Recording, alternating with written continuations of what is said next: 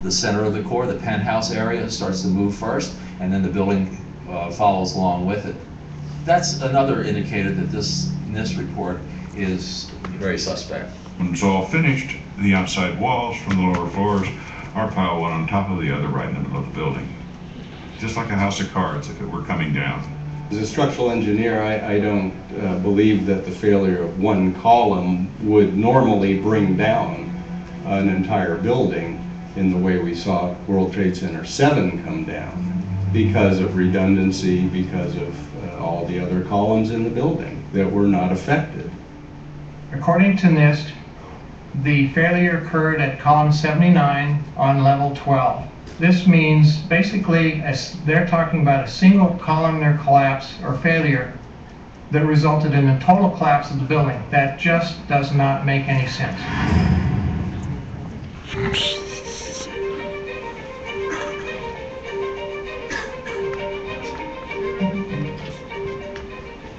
NIST provided computer animations in support of their fire collapse theory. But what do independent engineers say about these animations? When you observe the footage of how the building failed, and when you look at the animation of the failure, and compare that to what you actually observe in reality, I think they disproved their own theories. It is impossible for it to fail the way they said. The exterior of the NIST World Trade Center 7 computer simulation model, which they put together to try to explain their theory, shows large, very large deformations which are not observed in the video of the actual event. If they don't attempt to explain this in the report, what we're seeing is what would happen in a natural collapse, and what we see on the real video is not a natural collapse.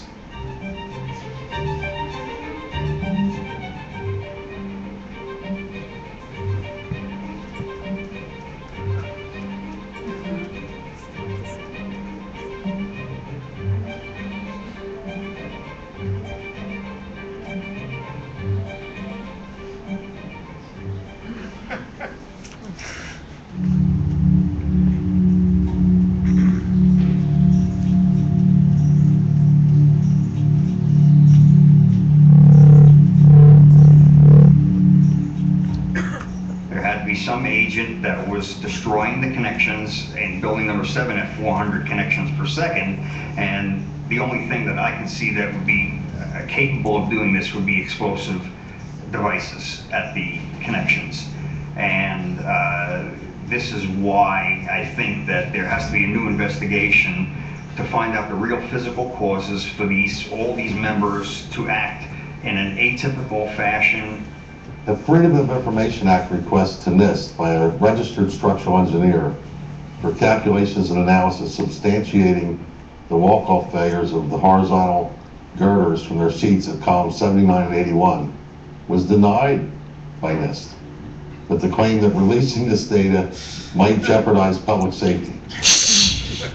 How could it possibly jeopardize public safety to tell people in the industry, engineers who were responsible for designing these buildings, how this failure could occur? Science is never secret when it's done right. Science is a way of finding out that is self-correcting and involves many people. Science isn't science unless it's published, unless it's openly published and made available for criticism. The explanations from FEMA and from NIST don't add up, but there is enormous circumstantial evidence, circumstantial and actually physical evidence as well, that would lead us to a different conclusion. And the conclusion is controlled demolition. A building cannot do free fall with a huge steel structural system in place to support it without it being blown up. That's the only way it could come down at free fall. Dit is controlled demolition. Zeker weten. Zeker weten. Er is nagesproken. Dit is in opdracht gebeurd. Dat heeft het team gedaan van experts. Building 7 to me is really what gives it away, because that's a classic case of controlled demolition.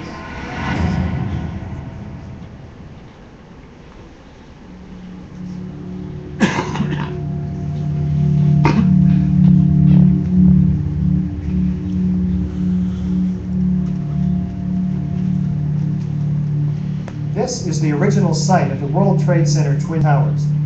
Construction is now underway where dramatic new facilities are being erected. Just 10 years ago, the planes hit the towers, cutting through some exterior and interior supporting structural steel columns. The fuel from the planes ignited office fires across several floors. According to the official reports, the structural steel frame was weakened and failed, causing a total progressive collapse of each tower. Does the official explanation make sense? Was there a comprehensive investigation that examined all of the evidence? I walked into the office and the first words that I heard was, "A plane's just run into the World Trade Center." And my initial thought was, well, that's okay. It's built to withstand a 707. It did not seem possible that these towers that were designed to withstand the impact of a 707 could possibly collapse in such a short order of time from the time that they were hit. There's no way. The building was designed to take the impact of one, if not more, multiple airplanes. They were designed to withstand hurricane force winds of up to 140 miles an hour. These buildings are built to handle several times the load above them. Those perimeter columns could handle 5 times the load above them, and the core columns can handle 3 times the load above them. I remember walking up to a window, and a young man turned to me with tears coming down his face, and he said, "Will they fall down?" And I said, "No. Never has a steel structure building in the history of steel structured buildings ever fallen down for reasons of fire." The majority of the jet fuel was burnt up instantly in the big fireball, and it was gone. The fires that were left were office furnishings and carpet and things like that. A lot of things in these kind of buildings have to be fire resistant by nature. It's required by code. So there really isn't a whole lot of fuel in there to begin with.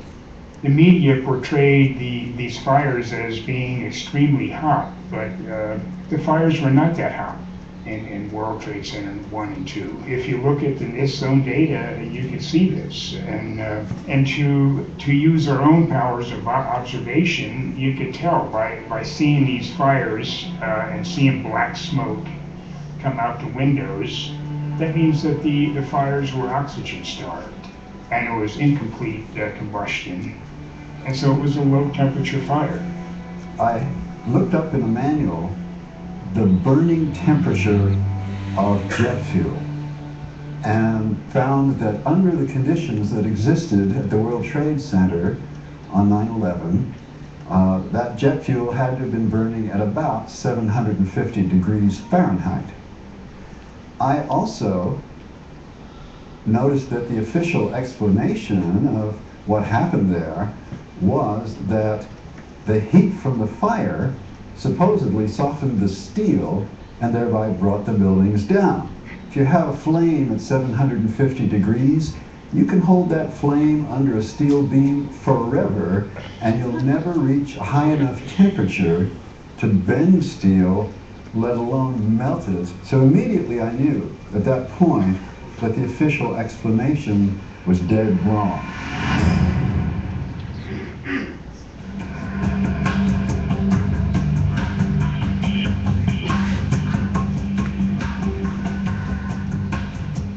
Rather than a slow groaning collapse that we might anticipate, the Twin Towers show in the videos a very rapid, sudden onset of destruction.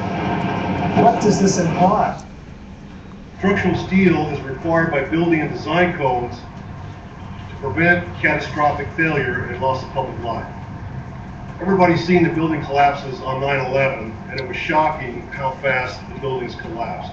This doesn't happen with structural steel buildings and never has and never will again. We assume that fires could destroy a building. Why people select steel buildings is because they would destroy slowly. The basic philosophy of the building codes in the last 75 to 80 years has been to ensure ductile failure of the members to provide for the public safety.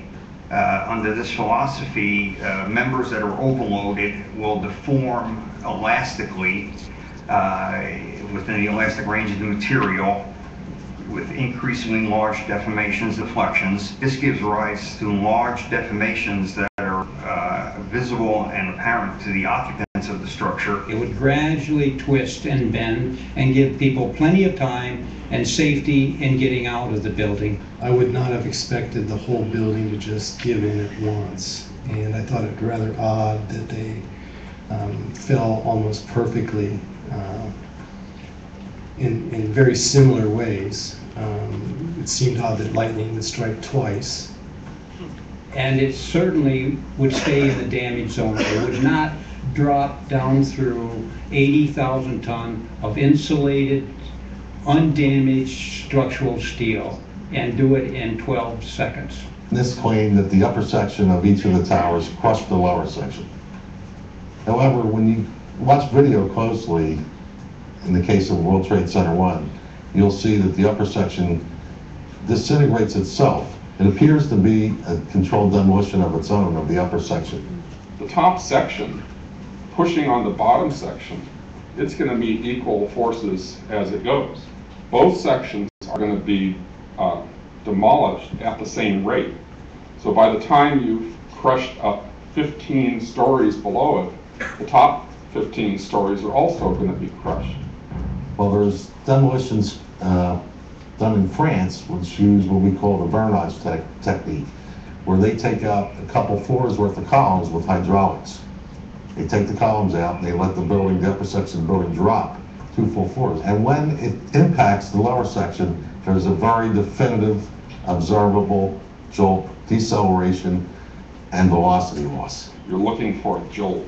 This thing, if it actually comes down and hits, you should be able to see the point at which they actually impact, because it would actually slow down the motion of the falling block. It never slows down. It accelerates the entire time.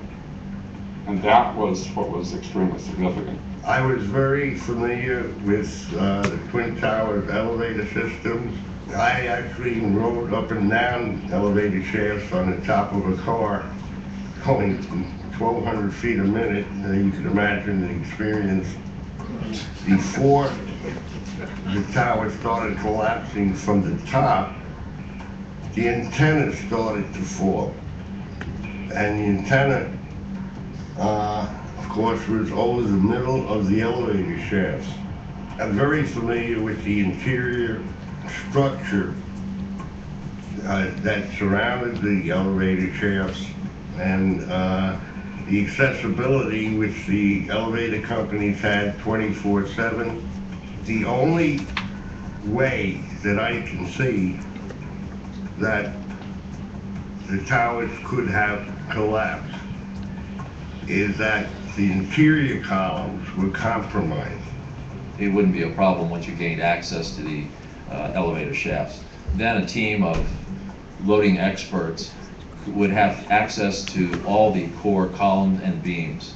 The rest could be accomplished at that point by just the right kind of explosives for the job at hand.